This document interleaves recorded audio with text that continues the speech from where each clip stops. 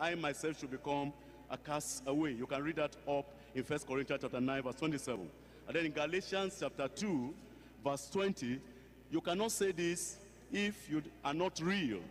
In Galatians chapter 2 and in verse 20, say, I am, not I was, I am presently crucified with Christ. Nevertheless I live, yet not I, but Christ liveth in me. And the life which I now live in the flesh, I live by the faith of the Son of God, who loved me and gave himself for me. Now, how can a believer overcome loss? Somebody from this side, please. How can a believer overcome loss? Yes? Quickly? Yeah.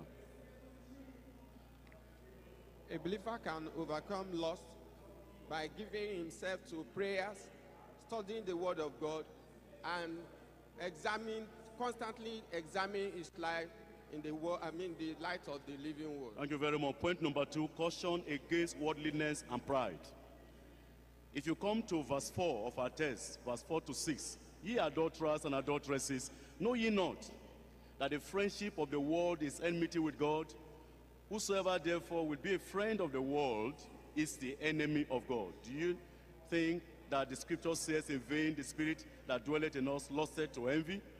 But he giveth more grace, wherefore he saith, God resisted the proud and giveth grace unto the humble. I pray God will give you grace this morning.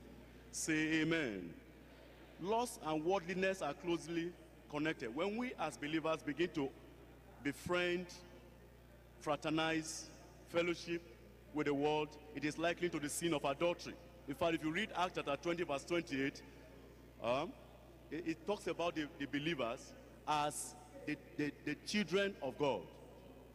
If you let's look at it. Acts chapter 20 verse 28. We are in a special relationship with God.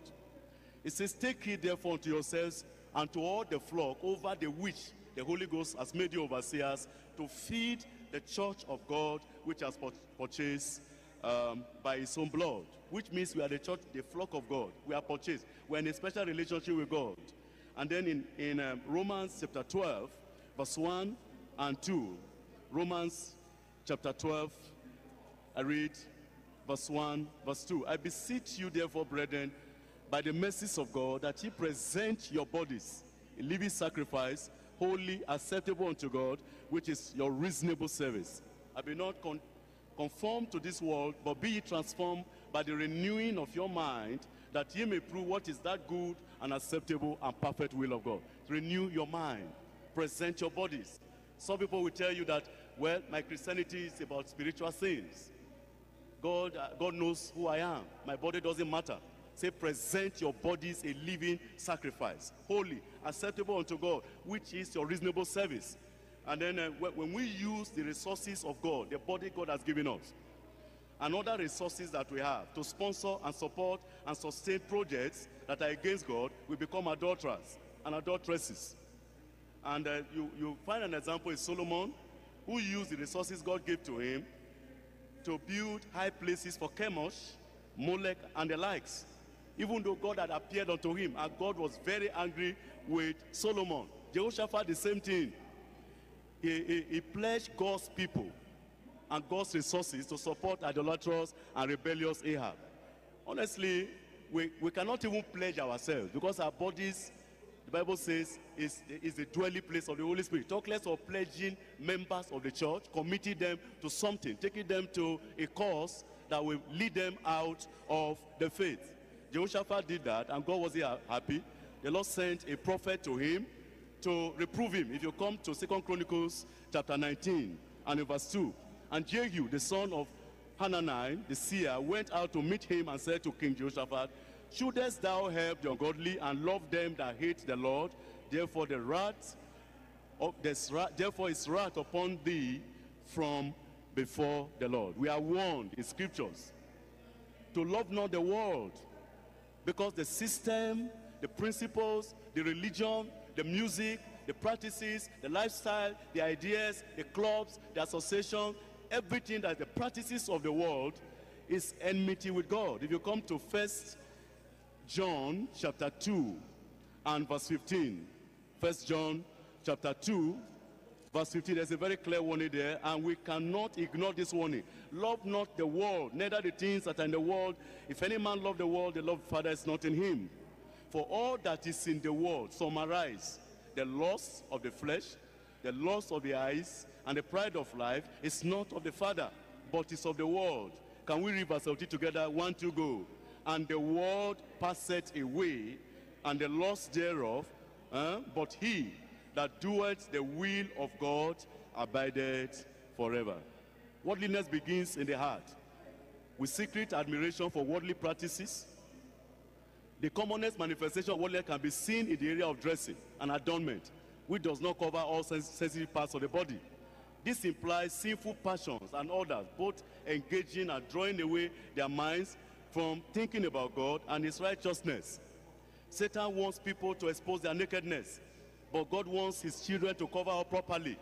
Believers must not adorn themselves with worldly and material things like painting the face, attachments of all kinds, earrings, and bleaching of the skin. You can read 1 Timothy chapter 2, as time will permit us. You read 1 Timothy chapter 2, and in verse 9, 1 Timothy chapter 2, verse 9, it says there, in like manner also, that women adorn themselves in modest apparel, with shamefacedness and sobriety, not with broidered hair, or gold, or pearls, or costly array, but which becometh women, professing godliness with good works. How does worldliness begin, and what are some of its expressions?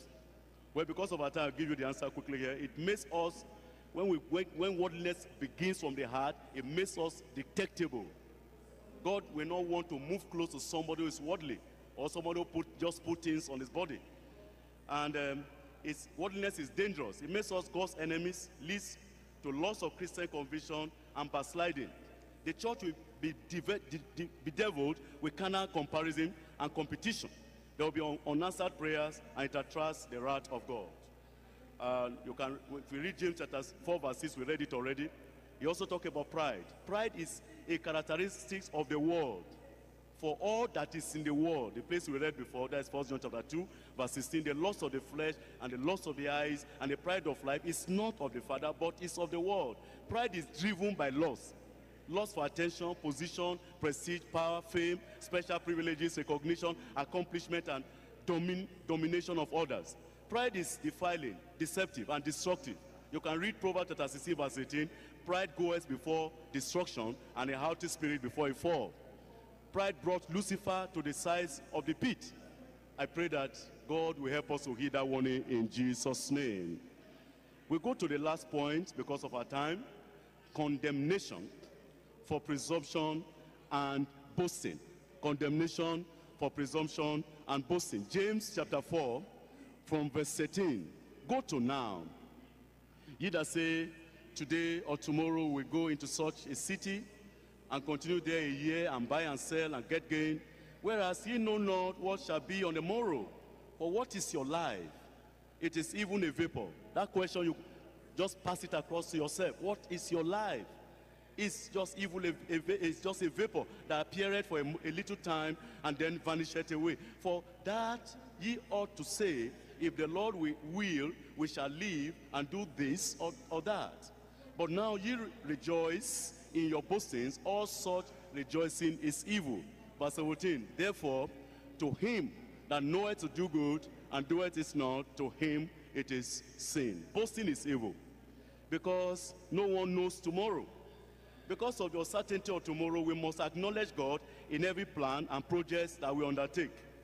Builders of the gigantic tower, if you read about it in Genesis chapter 11, the Tower of Babel, they conceived their project without consulting God. God simply just came and confounded their language, and the project was aborted. The rich man, the rich fool, he was talking about his harvest. Let's just read it. You can just turn to Luke chapter 12 and in verse 16. Luke chapter 12 verse 16 was talking about the bountiful harvest. He doesn't know that his time was up. His time was up. Luke chapter 12. Let's even look at verse 20. But God said unto him, thou fool, this night thy soul shall be required of thee. Then whose shall those things be which thou hast provided? The man was boasting about increased harvest to the neglect of his soul. and not knowing that that night he was going, his time was up. And then if you read Psalm 49, and we read from verse 10 to verse 14. Psalm 49, verse 10 to verse 14 says, "For he said that wise men die, likewise a fool and a brutish person perish, and leave their wealth to others. Their inward thought is that their houses shall continue forever, and their dwelling places to all generations. They call their lands after their own names. Nevertheless, man being in honor abideth not. He is like the beasts that perish." I pray that God will help us to understand the substance of this life and to live for him in Jesus' name.